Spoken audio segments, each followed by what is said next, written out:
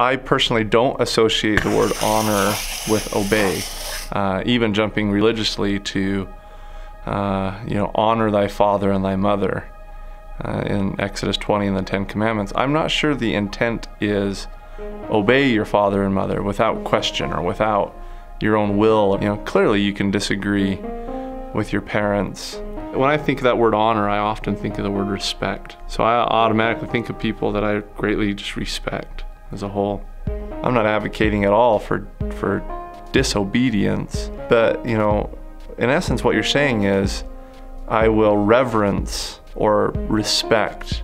I think there's something innate in people that they want to be respected. They want to feel like they have self-respect as well, and so I think living a life that is honorable those go hand in hand. So.